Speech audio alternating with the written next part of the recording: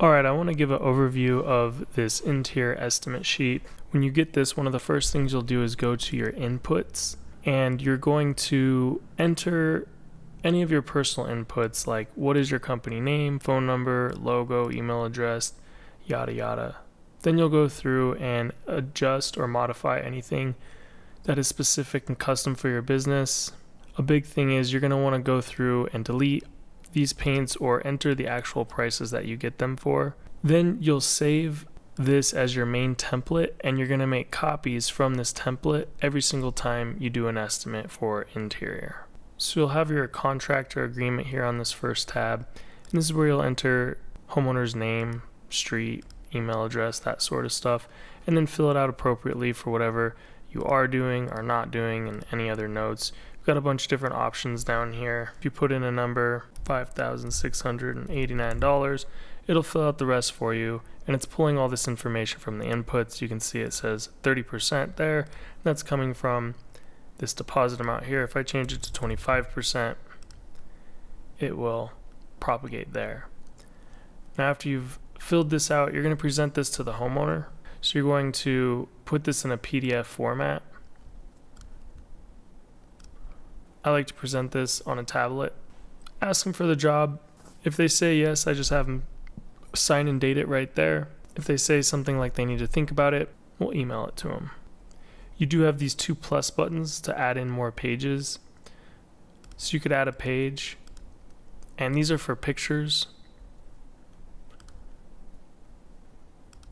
You can use your camera or upload a picture from whatever device you're on, and then the contract will have multiple pages. Now the way you come up with your prices is by entering measurements for different areas. So you've got 9 different areas down here, and after you use this for a little bit, you'll see it's pretty simple. This is where you'd enter anything for your walls, your ceiling, your baseboards, and then the rest of the stuff is for trim or some kind of other miscellaneous stuff. And you can see if you need more room, you have these little arrows here you can click, and it's going to open up a bunch more space to enter measurements. So you could actually fit almost a whole house just in this one tab right here. So I'm going to show you how to actually work. First, you just want to label what you're estimating. So maybe this is the master bedroom, or maybe it's a large area like it's an open floor plan. You could put entryway, living room, dining room, and maybe even a kitchen depending on the floor plan, because it's all kind of one big room. Maybe this is a master bed and bath.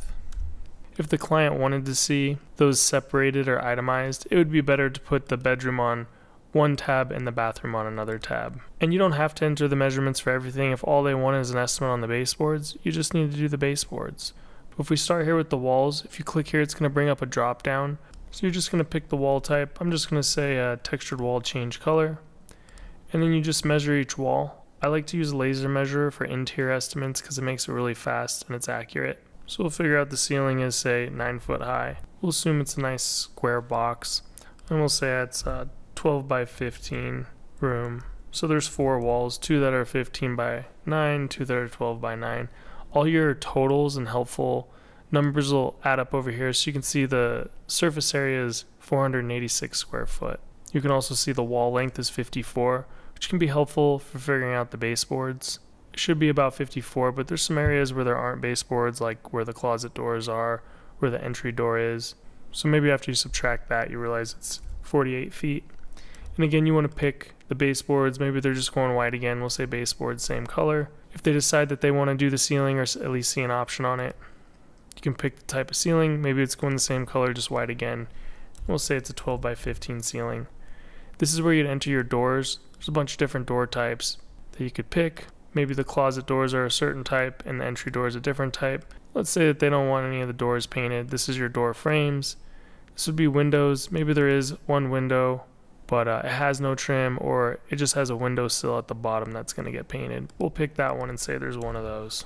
Other trim type things that are miscellaneous are going to be here.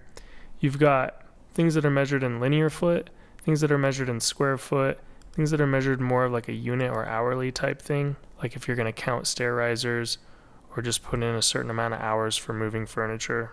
You also have this other, which is just if there is no standard and it doesn't make sense to create a new standard for it, you could put something in here like random tasks they asked me to do. I think it'll take 2 hours, put 2 hours here. If it requires paint, you can put a number of gallons there.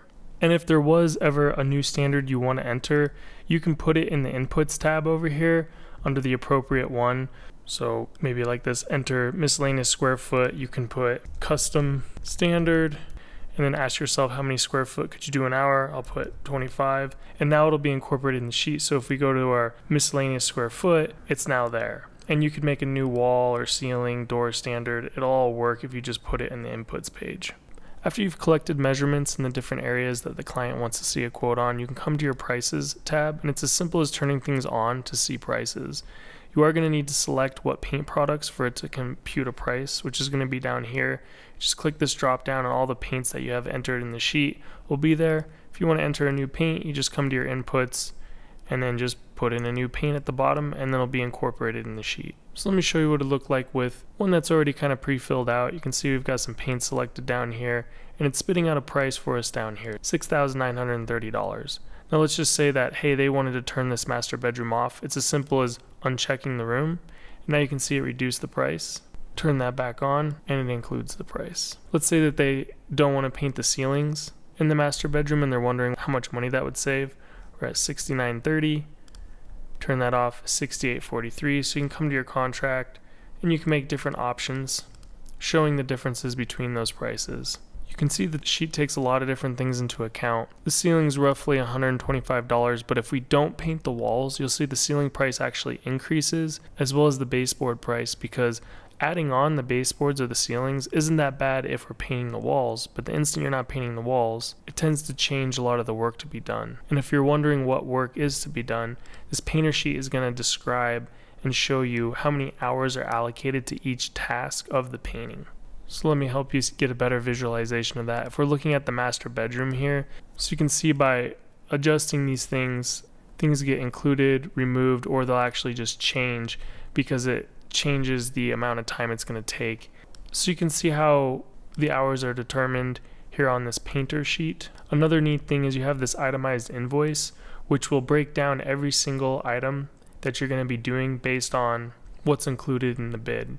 It'll show you the quantity, usually square foot or linear foot, the unit price, and then what the actual total price is. And this is adaptive to where if I come here and say I turn off, 3 of these, you'll see it's going to shorten that list quite a bit.